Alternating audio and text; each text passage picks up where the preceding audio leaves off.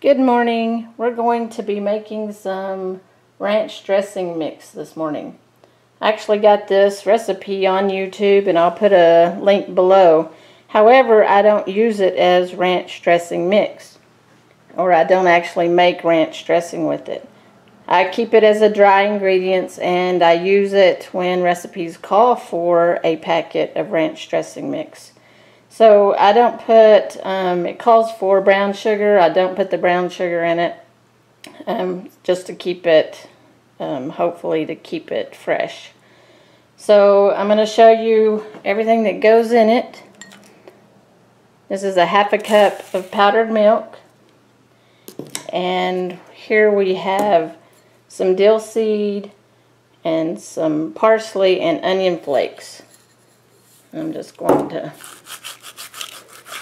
Those onion flakes are kind of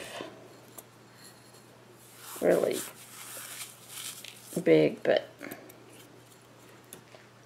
And then it calls for onion powder, onion flakes.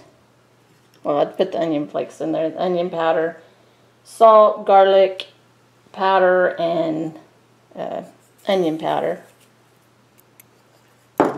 And some celery seed and some black pepper. And I'll list the ingredients below if I've forgotten anything. So, and I just stir this up.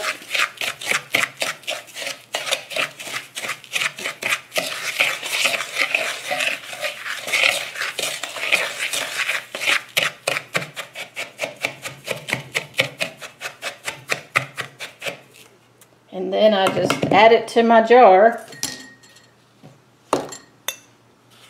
Pour it in my jar.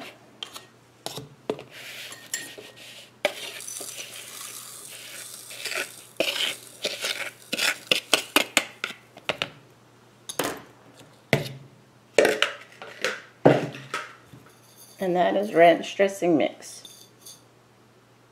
Like I said, I don't use it as ranch dressing. I actually use it as a dry ingredient. It's really great to add to chicken salad.